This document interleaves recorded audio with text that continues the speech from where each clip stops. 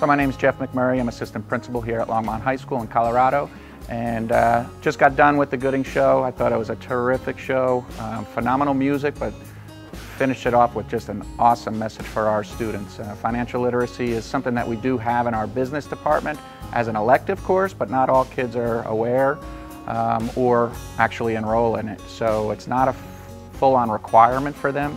So this message to touch all of our students was just a phenomenal informational piece, and it was relayed by such a great band.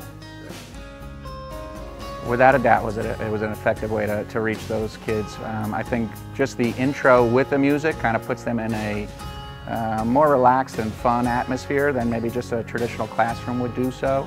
And then again, the message that was relayed was right at their level. Definitely heard some things that they've never heard before, but it's going to intrigue them to go out and find out a little bit more information.